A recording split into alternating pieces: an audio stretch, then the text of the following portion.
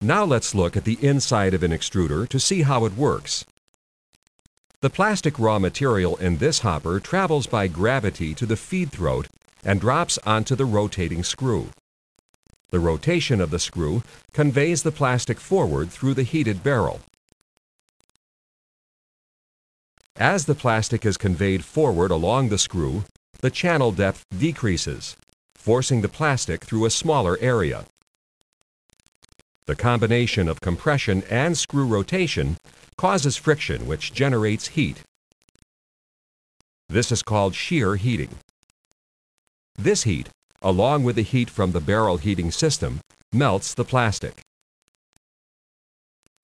By the time the plastic is conveyed to the end of the screw, it should be well mixed and at a proper temperature and pressure needed by the die.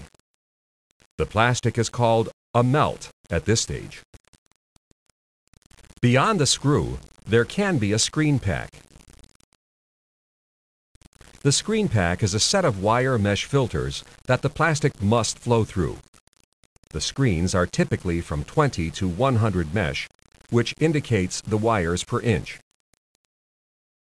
The screen pack is supported by a breaker plate, which is a sturdy metal plate with many holes for the plastic to pass through.